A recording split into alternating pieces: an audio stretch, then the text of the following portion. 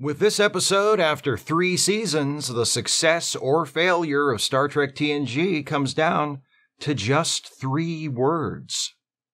This is a review of the classic Star Trek The Next Generation 2-parter, The Best of Both Worlds. If you have not seen this episode, and you don't want to know what happens in it, be warned, spoilers beyond this point.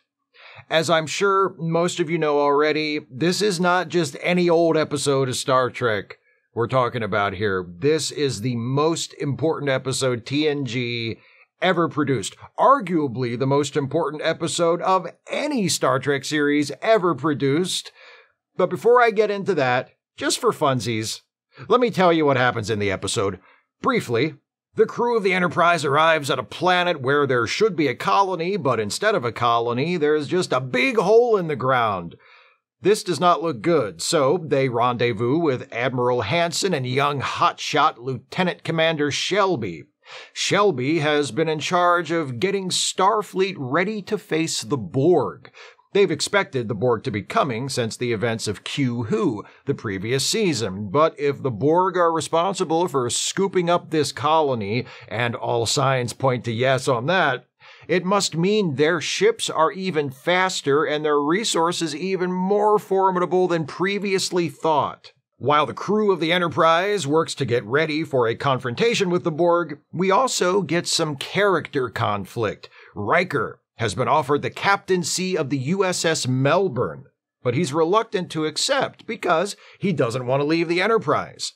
Meanwhile, Commander Shelby is practically pushing Riker out of the airlock so she can take his place as Captain Picard's first officer. This leads to some friction between Riker and Shelby. When the Borg finally show up, they have an unexpected request. They want Captain Picard. It seems they've been doing some thinking since they first encountered humanity last year, and they've decided that the best way to take over the primitive, authority-driven culture of the Federation is to have a human voice speaking for the collective. And as the captain of the strongest Federation ship and the lead protagonist of the series, guess what, Jean-Luc? It's your lucky day! The Enterprise manages to hide from the Borg cube inside of a nebula for a while, but eventually they have to make a run for it, and the Borg chase them down, beam aboard, and abduct Captain Picard. The Borg cube jumps to warp on a direct course for Earth. Riker sends Shelby, Data, Worf, and Dr. Crusher over to the cube to rescue Picard, but by the time they find him, he's already gone Borg. Before beaming back to the Enterprise, the away team does manage to blow up enough stuff to force the Borg cube to drop out of warp. Geordi and Wesley have modified the Enterprise's deflector dish to emit a blast that they think might be able to destroy the Borg ship, but it won't work if the cube is at warp. And since they have no idea how long they have before the cube repairs itself and starts moving again, it's now or never. Captain Picard, now calling himself Locutus and speaking for the Borg, hails the Enterprise and says, "So here's the deal. Your life is over. Your ass belongs to the Borg." And that's when we hear those 3 words I mentioned at the beginning, the 3 words that decided the fate of the Star Trek franchise for the next 30 years. Riker stares back at Locutus, sets his jaw, and says, "Mr. Worf, fire." End of part 1. Time for part 2. How was your summer? Mine was good. We went to DC. The National Zoo is pretty cool. My favorite place was the Air and Space Museum, though. I'd live there if I could. I'm serious. If I thought I could get away with it, I'd Mrs. Basil E. Frankweiler the fuck out of that place. Oh yeah, Star Trek. Worf fires the secret weapon, and it does nothing, no effect on the Borg cube at all. Locutus is still on the view screen, and he's like, "Picard knew about the secret weapon, genius. That means we know about it too, and we're able to prepare. Ha ha, you suck." The Borg cube takes off again for Earth while the Enterprise is stuck making repairs. Admiral Hansen calls to promote Riker to captain of the Enterprise and to announce that he's gathering a fleet of 40 starships at Wolf 359 to stand against the Borg. While they work on repairs, Riker appoints Commander Shelby to be his first officer. He also has a heart-to-heart with Guinan, who drops by the ready room to tell him to get his shit together, let go of Picard, and accept that he is the captain now, or they're all gonna die. Riker's like, good point, okay, and sits down behind the desk in the ready room like a normal person instead of throwing his leg over the back, and you can just tell he hates it. The Enterprise arrives at Wolf 359 and finds that the entire fleet assembled to confront the Borg cube has been destroyed. All 40 ships floating in pieces. Not encouraging.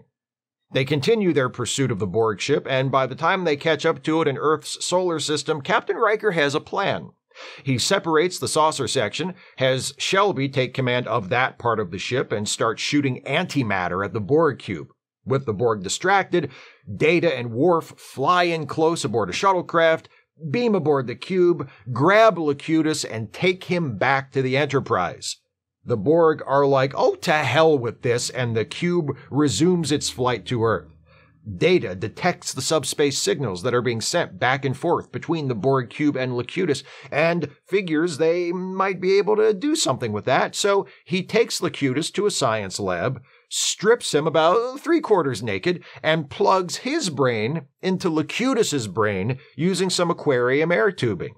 The Borg cube reaches Earth, the Enterprise catches up to it again and puts up the best fight it can, but it doesn't look good. All seems lost when suddenly Locutus reaches out with his unborgified hand, grabs Data, and speaks once again with Captain Picard's voice. Sleep, he says. Data guesses that Picard is trying to tell him to access the Borg's regeneration cycle. So, Data uses his connection to Locutus to hack into the Borg collective, access the regeneration cycle, which is a low-security system, and put the entire cube down for a nap. It works. It works even better than Data would have hoped. In fact, after they go to sleep, the Borg activate a self-destruct mechanism, and the cube blows up. I guess they were embarrassed that they let Data hack them or something. Oh, would you call that a data breach? Don't boo me. Anyway, the Borg have been defeated, Picard is back to his old self, Shelby is off to lead the effort to rebuild the fleet, and Riker has decided to step back to being a commander and remain as Picard's first officer. Everything is fine. Except Picard still seems a little bothered by the whole experience. Oh my god, it's been like a day, man. Get over it. The Best of Both Worlds is the most important TNG episode, and maybe the most important episode of any Star Trek series, because it's the show that solidified TNG as a hit and convinced the studio that Star Trek was a bankable TV franchise. By the end of Season 3, TNG had found its footing creatively and had mostly evolved into the show we all know and love today, but it was not yet the institution that it would become. The cliffhanger at the end of Season 3 is what finally hooked the audience for good and guaranteed that TNG and Star Trek in general was here to stay. Remember, this was the early 1990s, the golden age of the shocking season-ending cliffhanger. It was 10 years since Dallas had the whole country asking who shot JR, but primetime shows were still chasing their own version of that. And Star Trek finally got its very own Who Shot JR moment with The Best of Both Worlds. Only this wasn't a mystery. We knew what happened to Captain Picard. The question we were all asking that summer was, what's going to happen next? Watching the episode again this morning, it's easy to see why it hooked so many of us back then. Part 1 is a great episode in its own right and lays the foundation for a compelling cliffhanger in several ways, some of which are diabolically subtle. First and foremost, it reminds us of how formidable the Borg are as a threat. They can scoop entire colonies off the surfaces of planets. They can take the best shot the Enterprise has got and come away with hardly a scratch. They are faster, they are stronger, they are relentless, they aren't interested in talking, and they're practically unbeatable. And this time there's a twist. They want Captain Picard. Placing Picard in jeopardy and making that the emotional core of the story serves to bring home to us how much we like Picard. Remember, this is only Season 3. A lot of us hadn't fully embraced him as a replacement for Captain Kirk yet. But once the Borg had him, and it looked like he might be going away, We were like, oh no, Captain Picard! The episode doesn't just increase our attachment to Picard, it shows us how attached the other characters are to him as well. That's important. I've often said that the best thing a story can do to really get me invested is convince me that the characters actually care about each other. When you see how the crew of the Enterprise reacts to the loss of Captain Picard and what they are willing to do in order to get him back, you believe it. Or I do, anyway. And while all of this is happening, the episode is also building up Riker as a lead protagonist.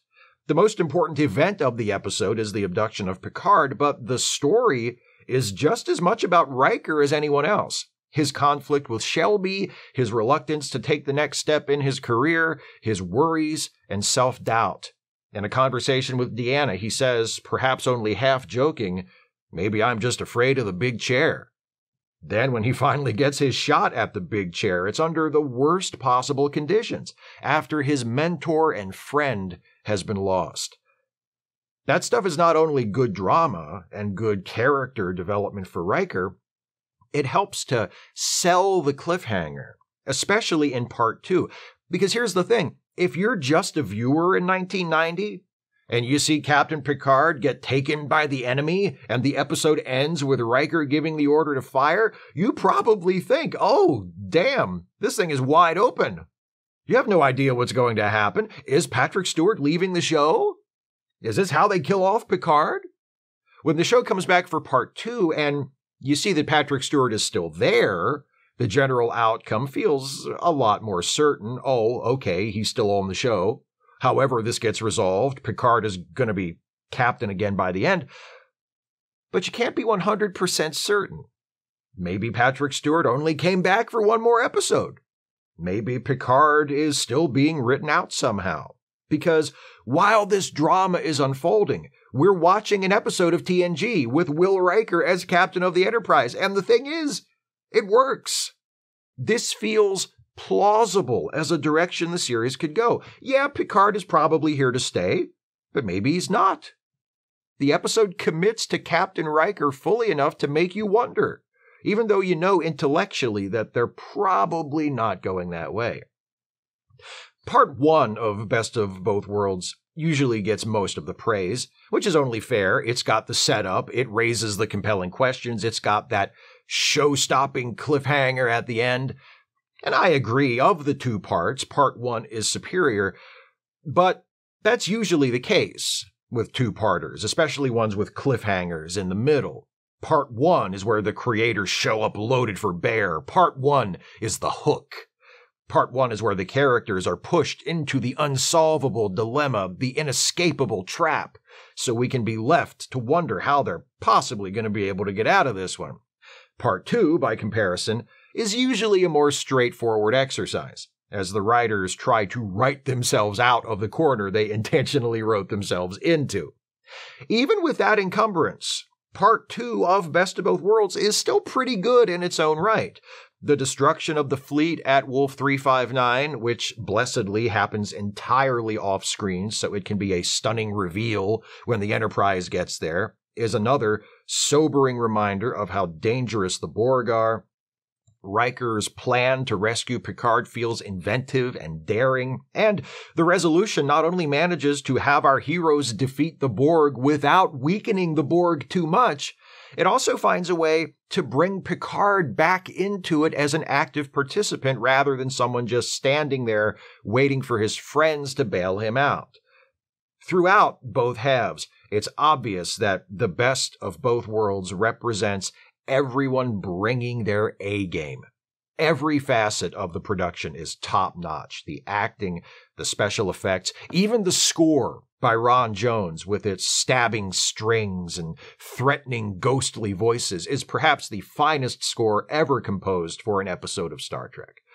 Both parts are packed with meaningful details, like how Picard has to tap the aggressively take charge Shelby on the shoulder to get her to stand aside during the first engagement with the Borg, or how Guinan walks into the ready room during her scene with Riker and sits right down in Picard's old chair to show him it's not that big of a deal, or how Locutus is shown shedding a single tear during his assimilation, and is almost nude while in Data's lab to remind us that he's still Jean-Luc Picard, a human being.